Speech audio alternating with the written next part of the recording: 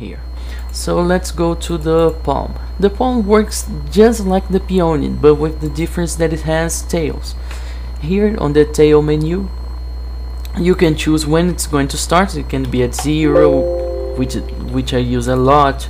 You can put 30%, any percentage you want. Where it ends, it can end very soon or late.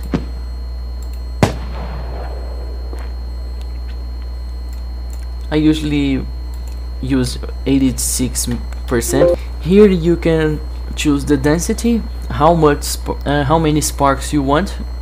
For example, 250. It's going to look like this, but you can put 1, which is going to be like little dots on the sky. Normally I use 110 to make realistic tails. The width, it's the exposure, right? Here, see if you can notice the difference. Very nice. This is very cool to use on comments. Normally I use around 2 on this area here. You can choose the color, gold, orange, red, any color you want. Here is how long the sparks are gonna burn, right? I normally use 2 seconds, but you can put 14, so it's gonna stay a lot of time on the sky.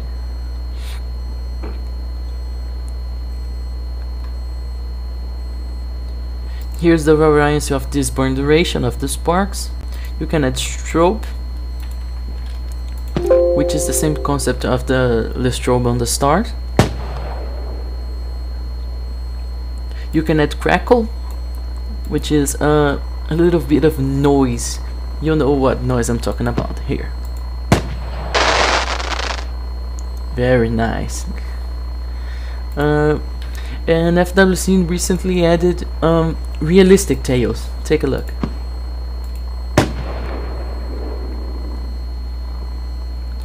Those tails, if you update it or bought FWsim in the newest version, it will be already on the simulator. You don't even need to create them. Here we have Rocket Short.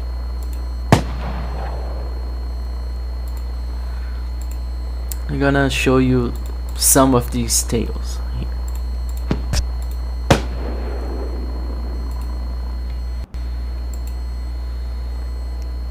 This is an explosion spark.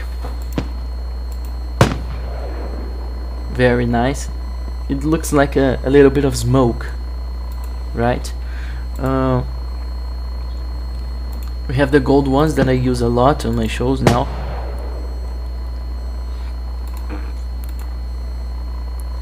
And there's their variations, right?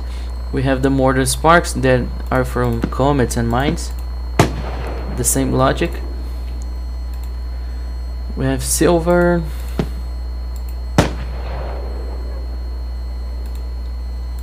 And their variations. Very nice. So that's all for palms. Let's see another one. Mine. This is a mine. The explosion is the same thing, and the stars are also the same thing with this different mine width. This tool explains the diameter of the mine, if you can say it like that. Look.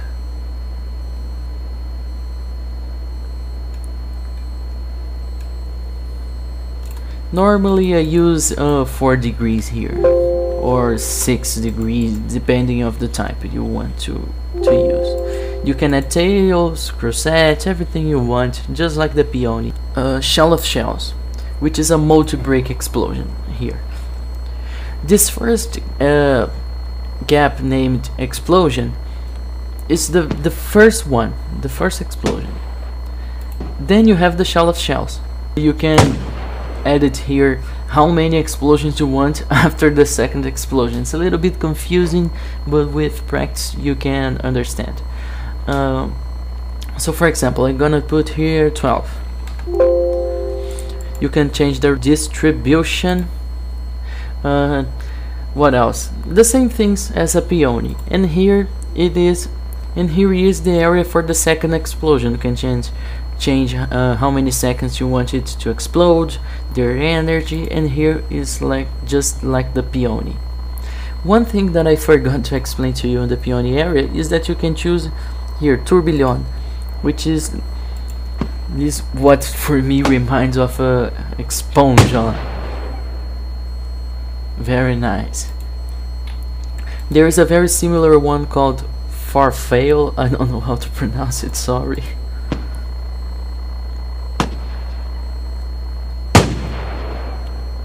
I honestly don't see the difference. And you have whistle, which is very similar but with that whistle sound. Look. Very nice. So that's it for Shell of Shells. Now let's go to the Roman candle. It is a fountain but without tails.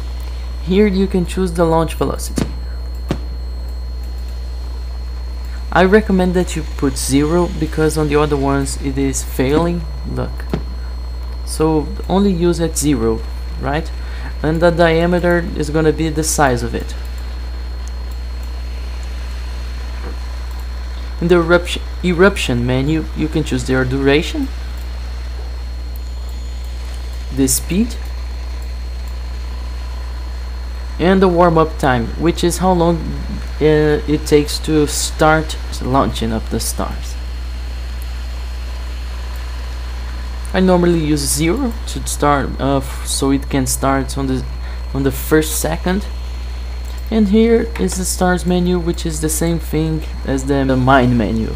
Waterfall shell. To be honest, it is only a configuration for a palm or a peony, but with an explosion energy very low and with a long lifetime, so it falls down like a waterfall.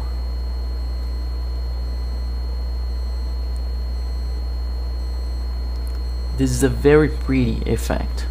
So there's nothing different here, we can say like that. The salute shell, it's only a blast.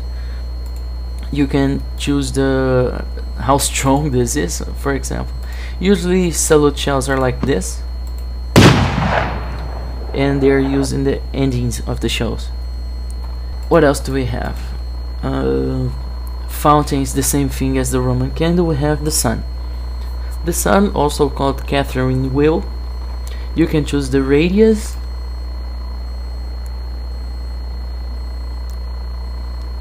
You can choose the burn duration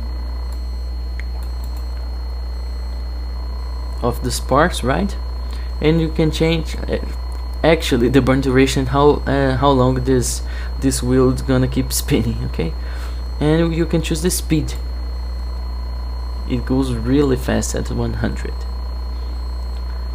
It's a very simple feature. We have the comet. The comet is the same thing of the mine, but with the difference that you can, just like the peony, as I forgot to say, you can choose the how large the star is. For it to look more realistic, I use X large here. And you can change the tail just like a palm. And something that I forgot mentioning when I made the shells was the ascent star here, which is this little dot that goes up in the sky and then explodes, and the ascent effect, which is the tail that comes right behind it.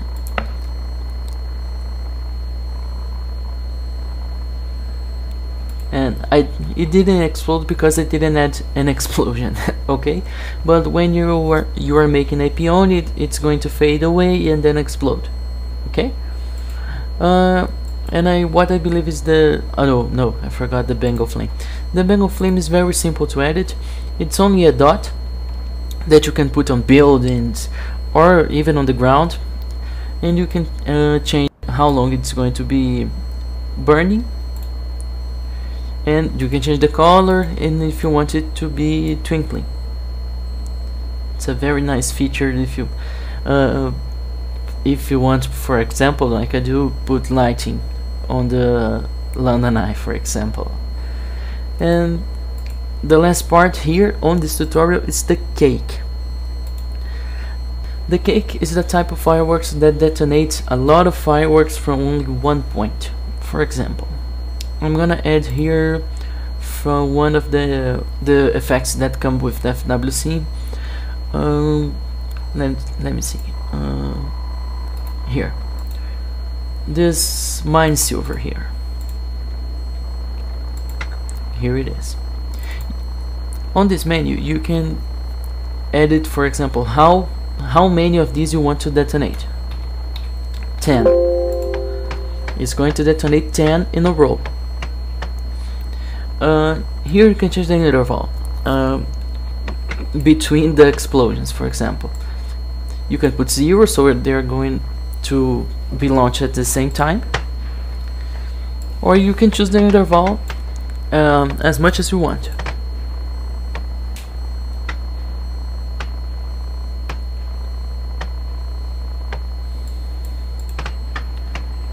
Here on the shape area, you can choose, as it says, the shape of the cake. For example, the Z shape, it's like this.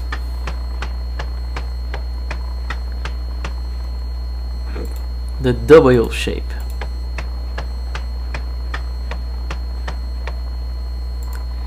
And the V-shaped out double. I never used that one. I already used the Z and W shapes. And here you can choose the angle. For example, if you put 60 degrees, it's gonna be like this. And you can choose how many shots you want. For example, let's put here 11. See?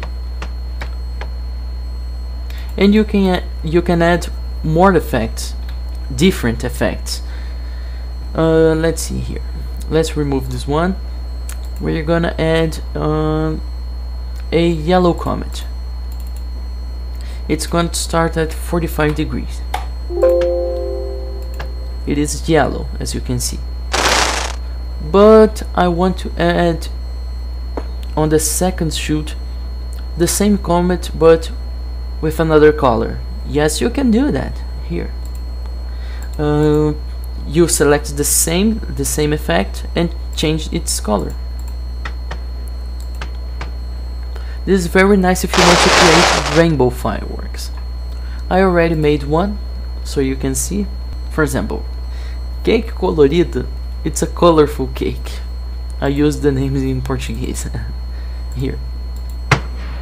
See? It looks like a rainbow firework.